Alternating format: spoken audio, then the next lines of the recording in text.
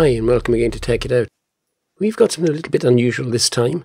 I had this letter earlier in the week from Volkswagen, and it's to do with the repair to the emission system on their cars.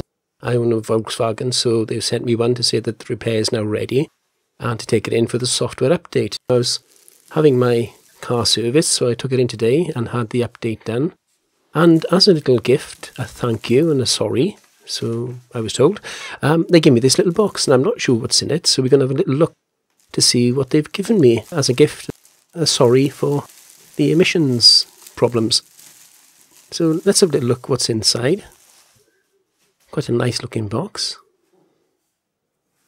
VW logo stamped on the front there.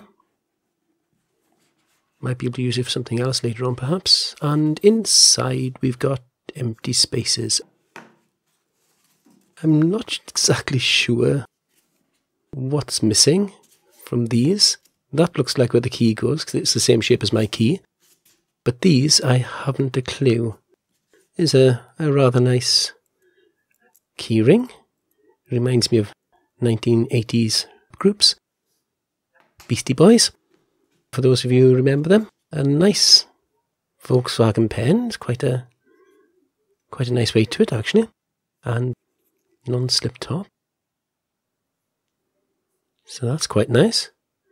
So a keyring and a pen, and something underneath as well by the looks of it. So let's take the top off. And there's a thermos cup.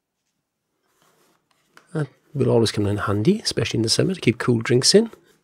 Or indeed my coffee early in the morning, if I have to rush out early.